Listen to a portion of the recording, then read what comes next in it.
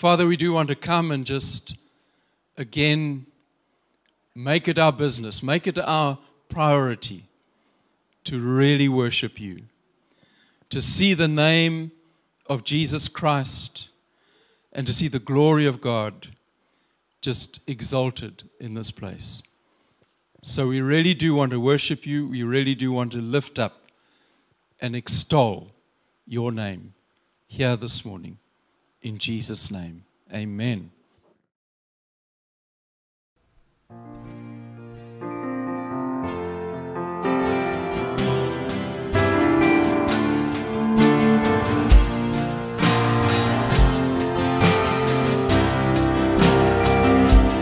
Bless the Lord, oh my soul, oh my soul, worship His holy name. Sing like never before, oh my soul, I'll worship Your holy name.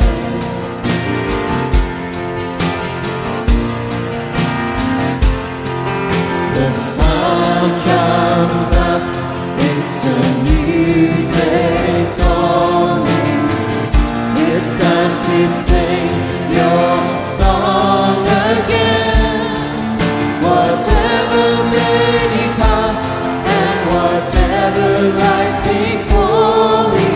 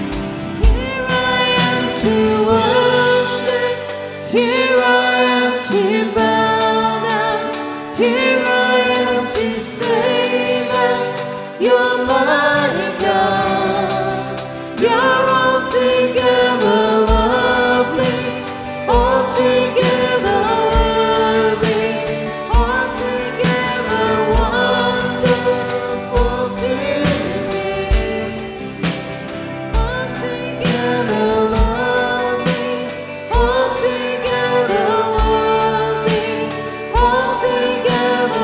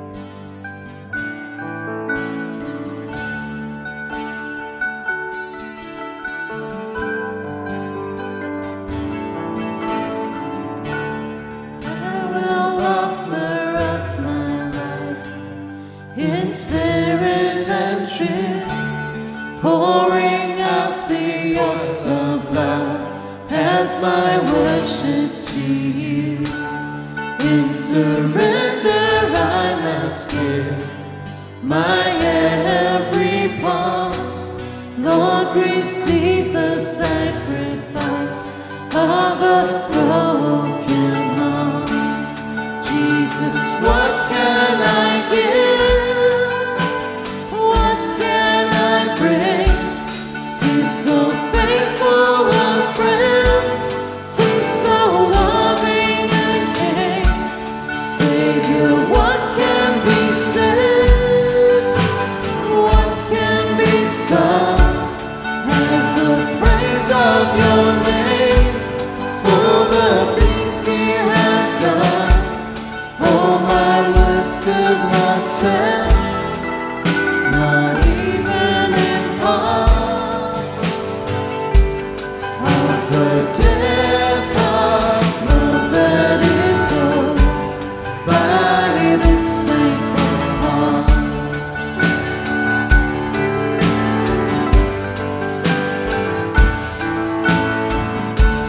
You deserve my every breath, for you paid the great cost, giving up your life to death, even death on a cross.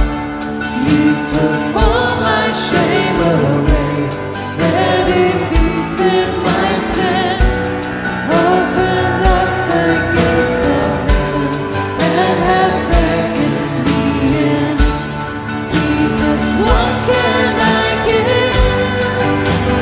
What can I bring to so faithful a friend, to so loving a King? Savior, what can be said? What can be sung as a praise of your name for the things you have done? Oh, my words could not tell, not even in part, of the debt of love that is owed by this thankful heart.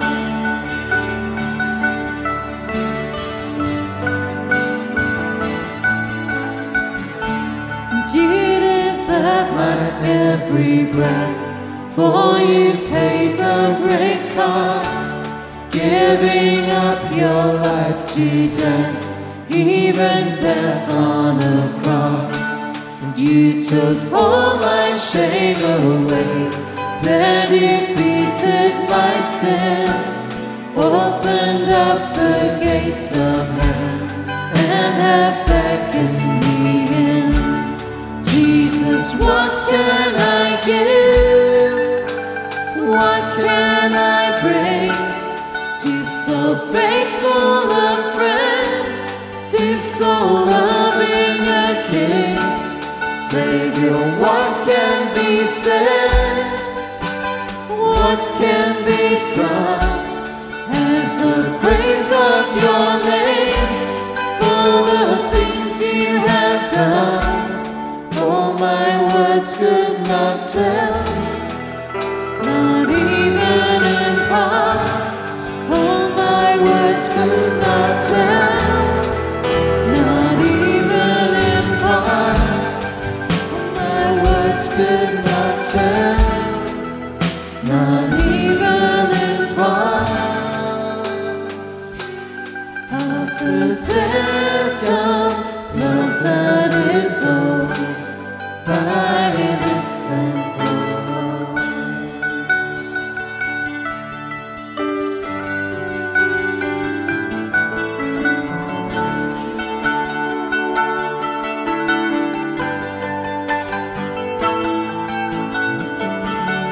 All my words could not tell, not even in part,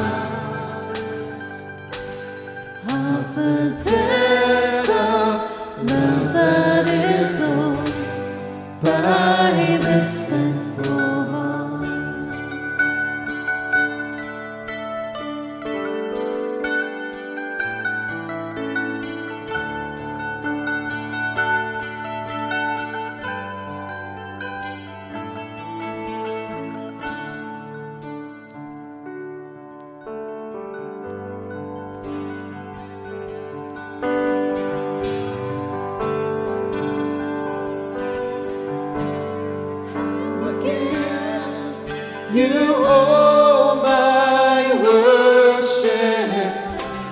I will give you all my praise. You alone I long to worship.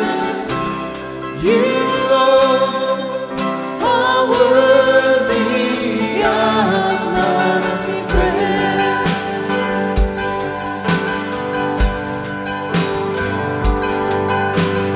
I will worship with all of my heart. I will praise you with all of my strength. I will seek you all of my days. I will follow all of your ways.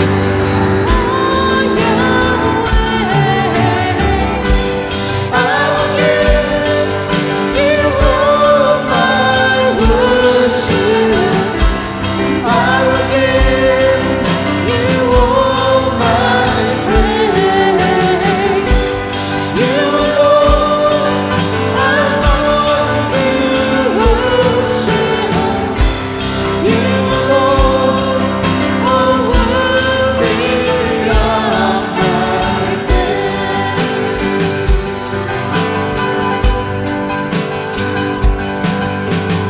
I will bow down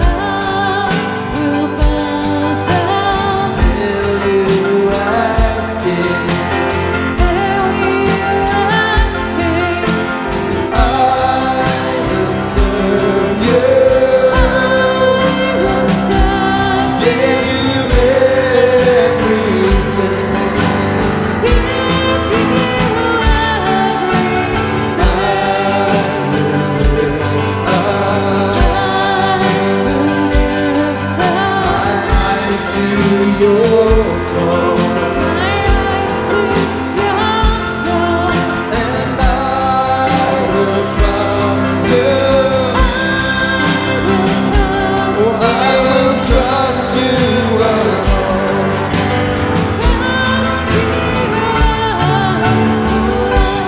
I will give you all my worship. I will give you all my praise. You alone I long to worship.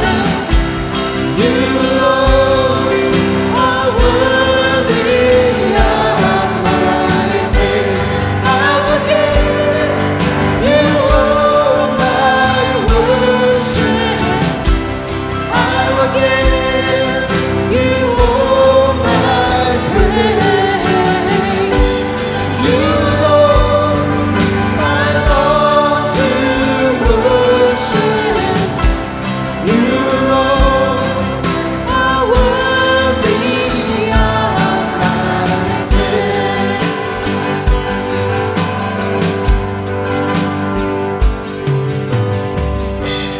You alone I long to worship. You alone are worthy of my praise.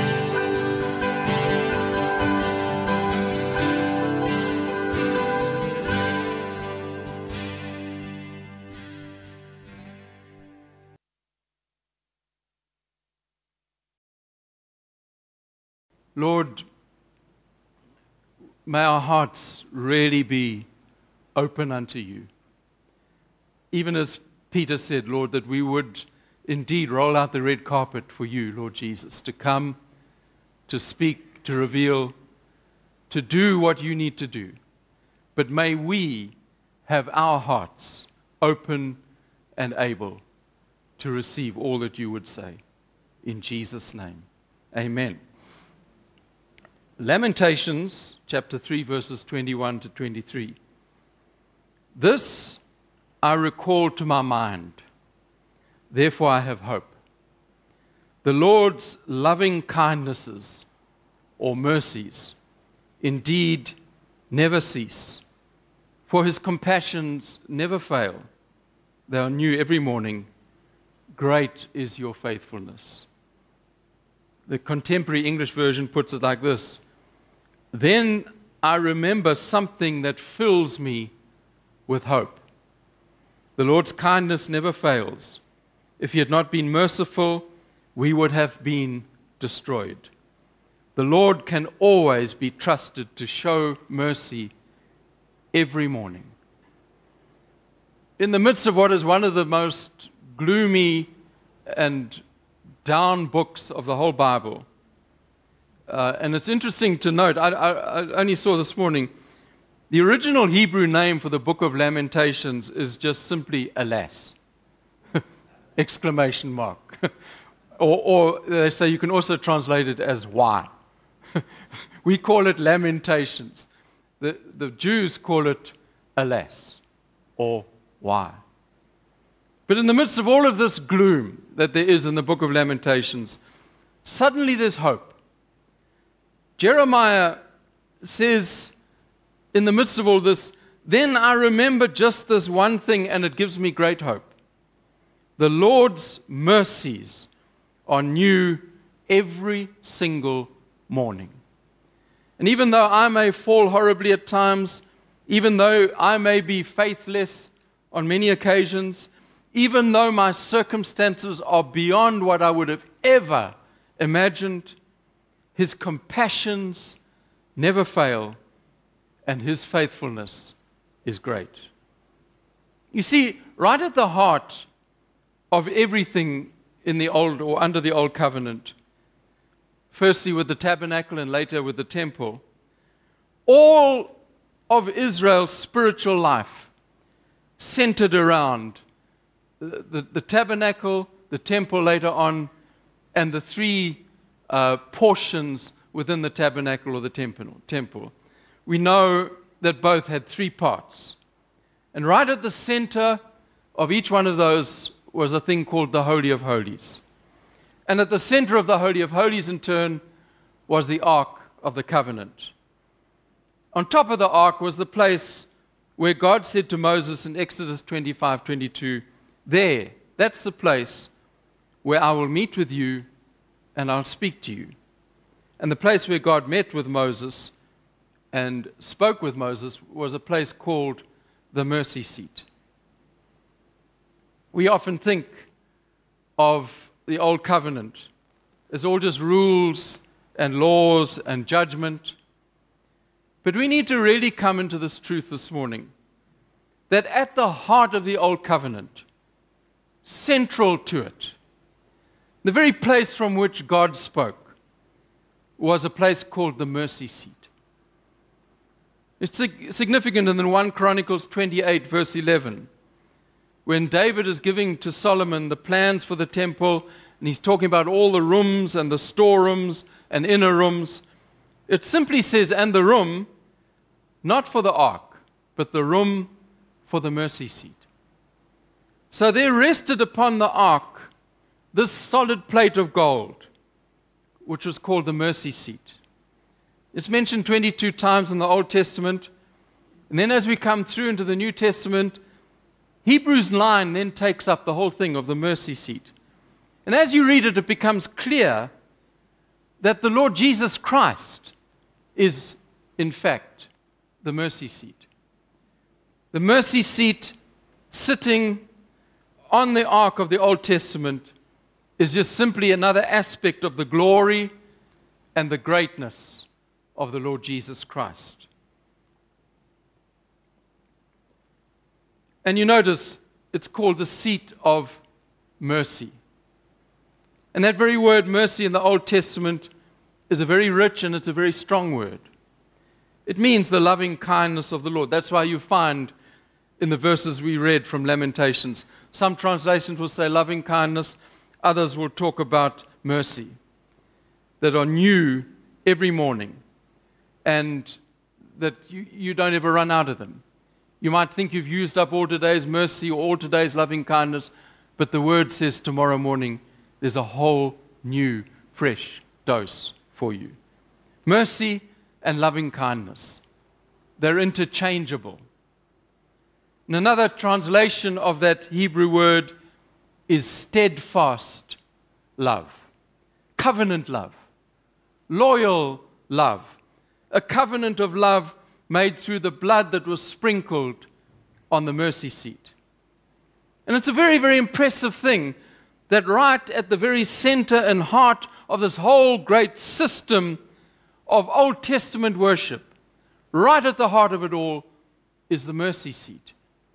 Everything else pointed towards the mercy seat, and it gave its value to everything else. The mercy seat governed and gave character to everything. We have to realize that for us, as the people of God, it's not the judgment seat. It's the mercy seat that governs everything else. Psalm 84, that wonderful psalm all about the house of God. How lovely are your dwelling places, O Lord of hosts. My soul longed and even yearned for the courts of the Lord. My heart and my flesh sing for joy to the living God. And then he comes into that glorious revelation in verse 10. Oh my, just one day there in your courts is better than 1,000 anywhere else.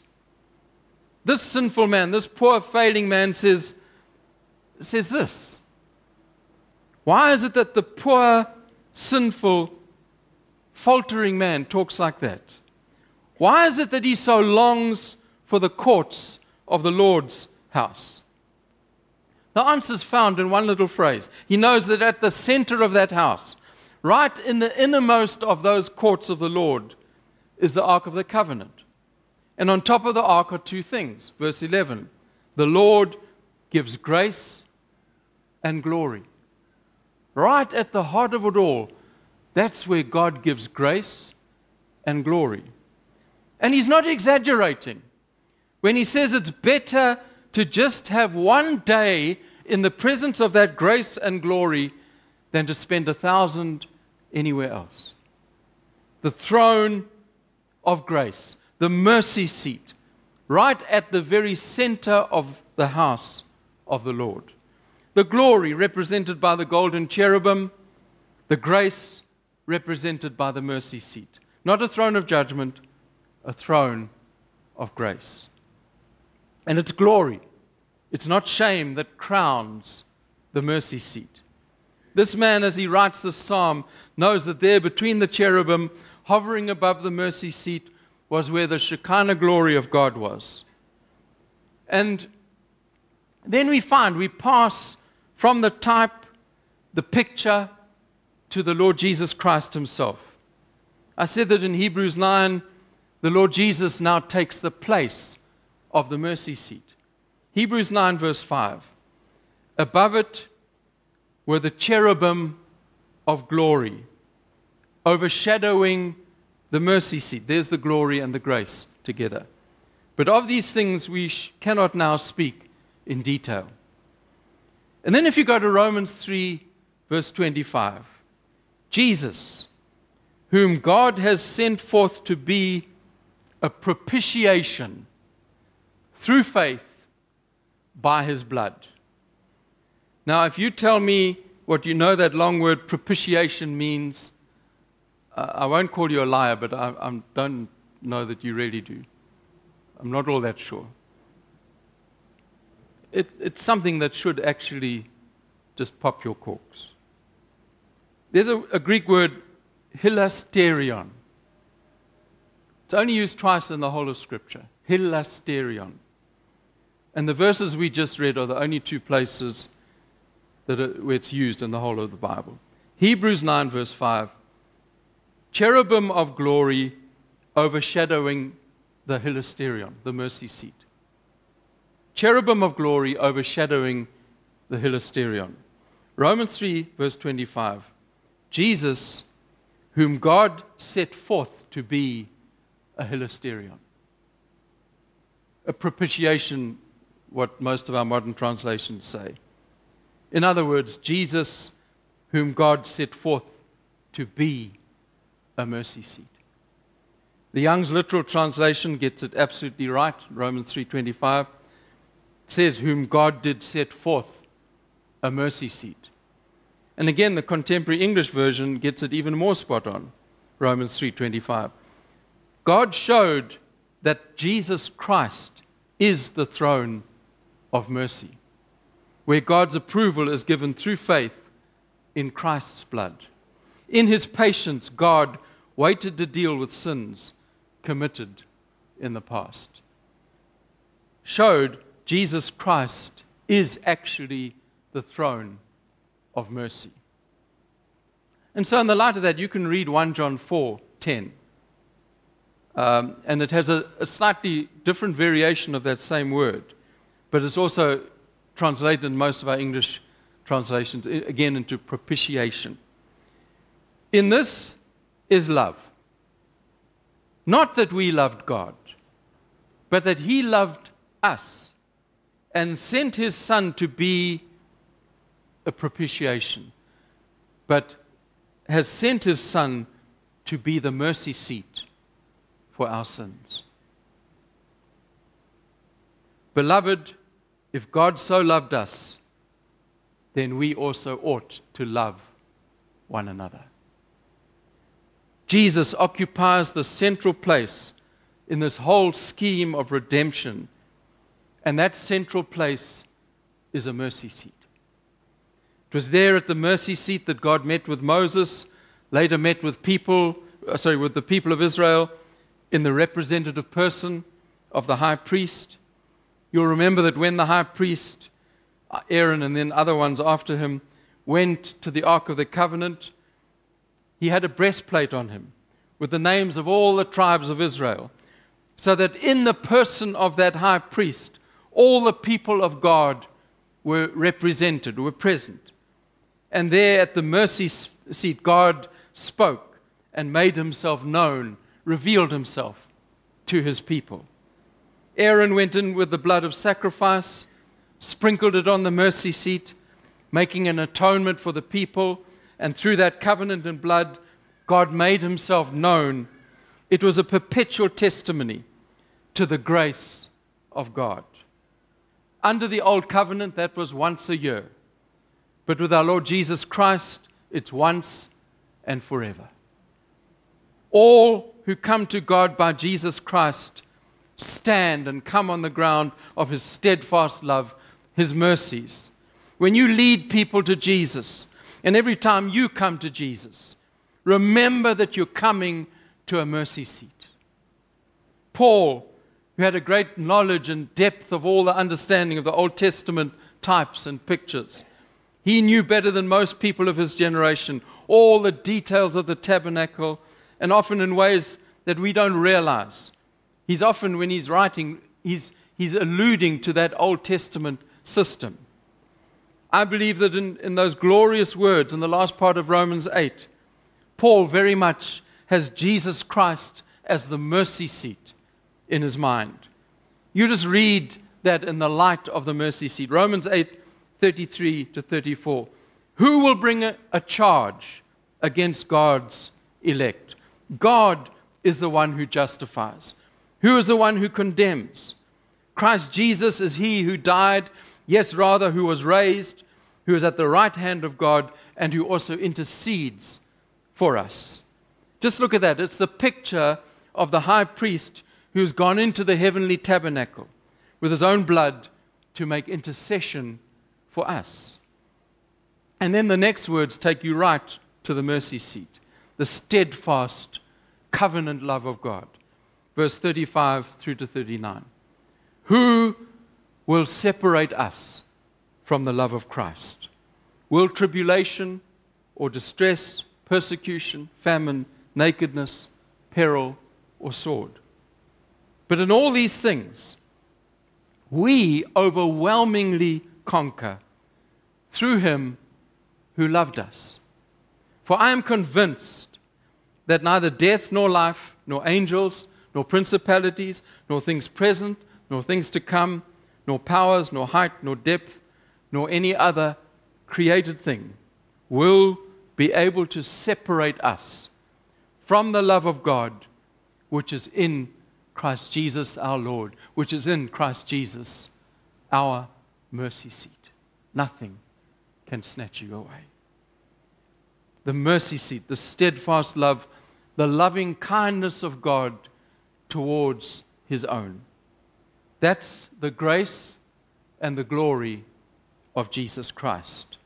That is what Jesus Christ has been made unto us.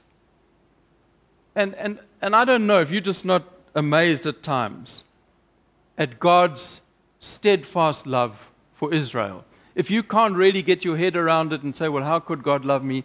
Just look at God's steadfast love for Israel. You only have to read that long record of their history in Psalm 106 and Psalm 107. They're very long psalms.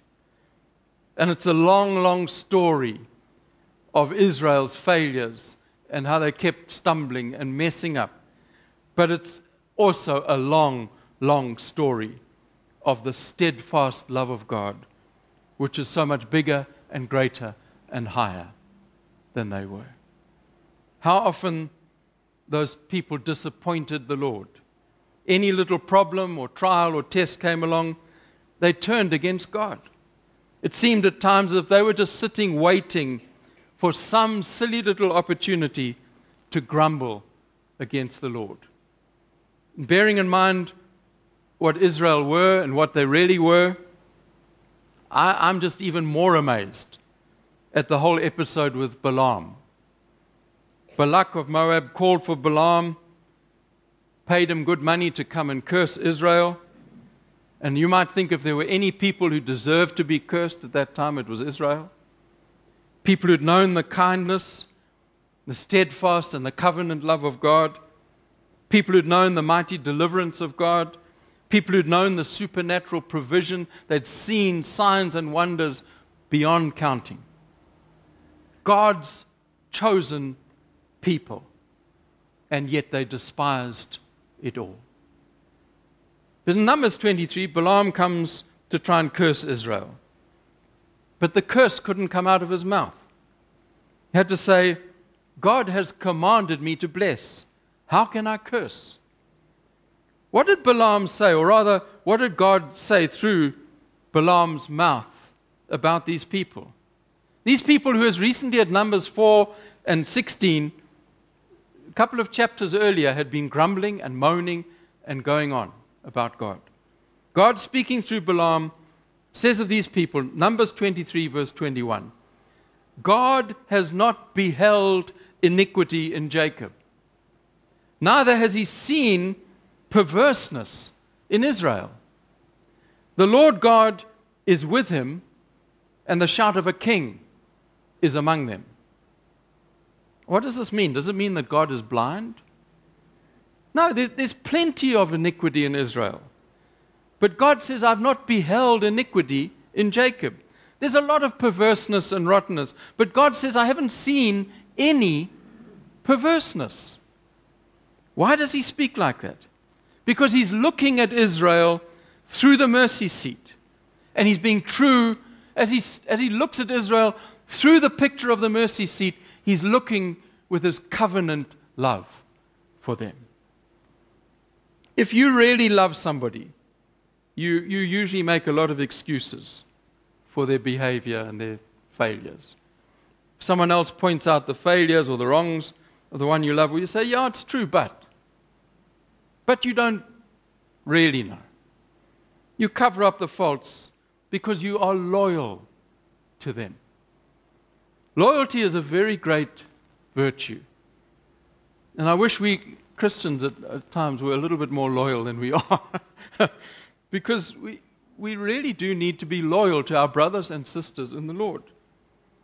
And Christians with a religious spirit are often the least loyal people on the face of the earth.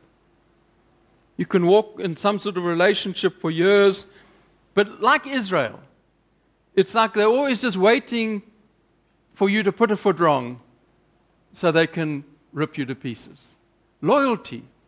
I said last week, what I'd say, good manners is a good thing, but loyalty is also a very good thing. And we often say, well, love is blind. True love is not actually blind. True love sees it all. True love sees everything, but true love loves in spite of everything. And that's the steadfast love of God. He knows exactly. He knows every detail.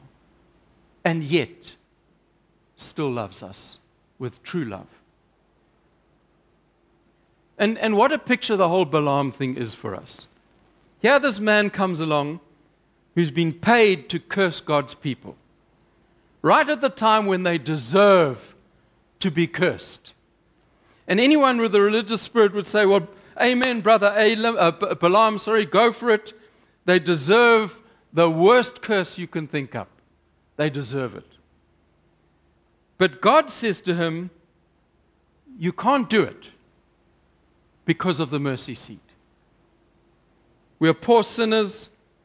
We can in no way accuse Israel ourselves. I've heard preachers at times lay into Israel in the wilderness and how rotten they were and how terrible they were, miserable they were. I could never do that because I know myself and I know I'm exactly like them.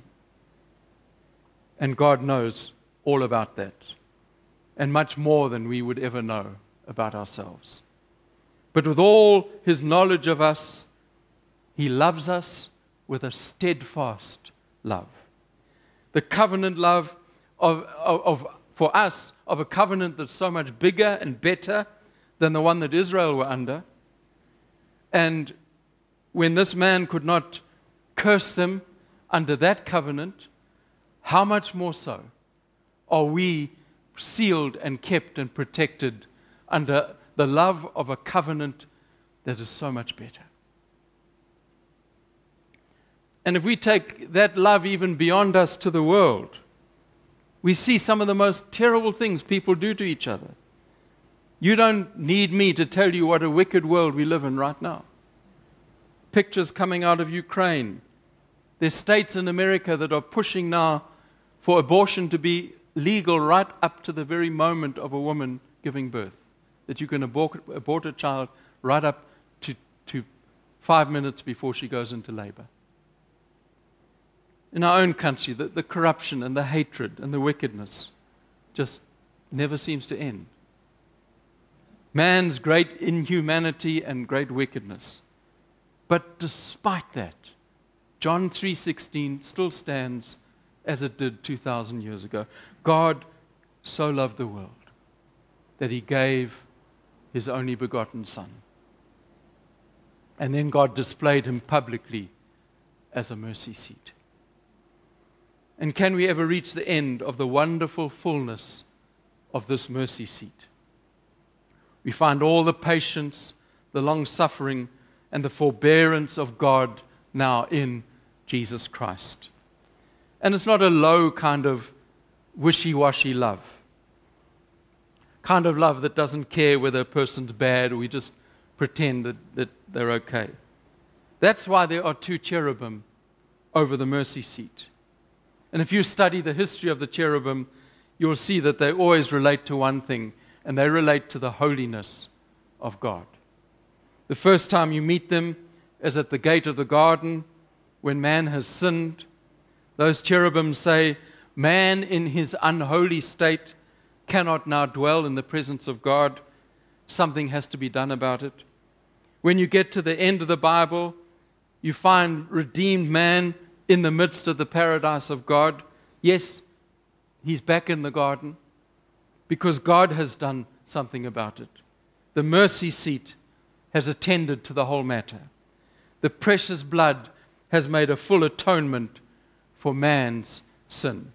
And the point is that the cherubim always speak of the holiness of God. The cherubim in Isaiah's time are heard chanting over and over and over again, "Holy, holy, holy is the Lord of hosts, the Lord God Almighty." God's love is a holy love. But through the mercy seat, He lifts us up from our unholiness and takes us into His holiness. That blood on the mercy seat always speaks of the great price that God paid to redeem us from our unholiness. The mercy seat that we see on top of the Ark of the Covenant is just a poor shadow, a hazy picture of Jesus Christ, our true mercy seat. He is all and so much more than that symbol ever could represent. May God just give us a new appreciation of our Lord Jesus Christ as our personal mercy seat. Hebrews 10:19 through to 22. We have confidence. You and me. We have confidence to enter the holy place by the blood of Jesus, by a new and living way. And since we have a high priest, let us draw near with a sincere heart, in full assurance of faith. Hebrews 4:16. Again, therefore let us draw near with confidence to the throne of grace, that blood-sprinkled meeting place between man and God. Let us draw near with confidence to Jesus, our mercy seat, so that we may receive mercy and we may find grace in our time of great need. 1 Peter 2, verse 9 and 10.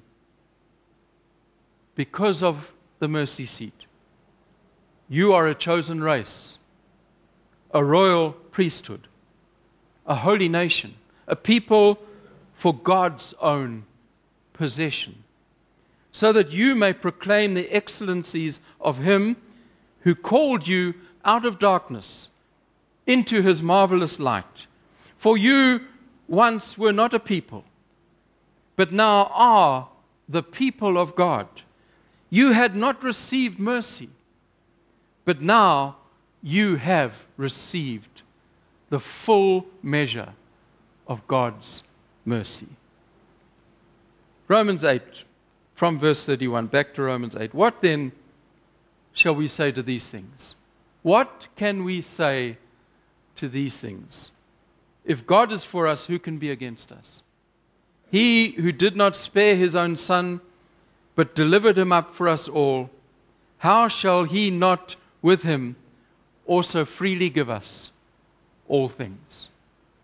Who can be against us? Who shall bring a charge against God's elect? It is God who justifies. Who is He who condemns? It's Christ who died, and furthermore is also risen, who is even at the right hand of God, who also makes intercession for us. Who shall separate us from the love of Christ?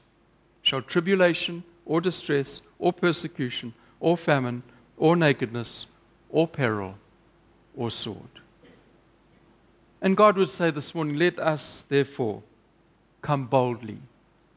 Even as we break bread this morning, let us come boldly to the throne of grace, that we may obtain fresh mercy, today's fresh mercy, and that we, even as we come and break bread together, may find grace.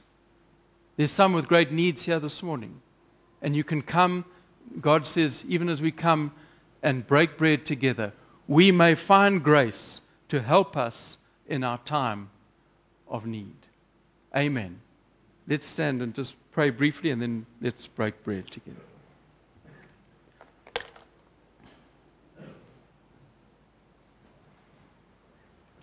Lord, the depth of your word is just beyond us at times. Just the consistency, how it all ties together. All the pictures and everything that you did in the Old Testament is all fulfilled in Christ Jesus.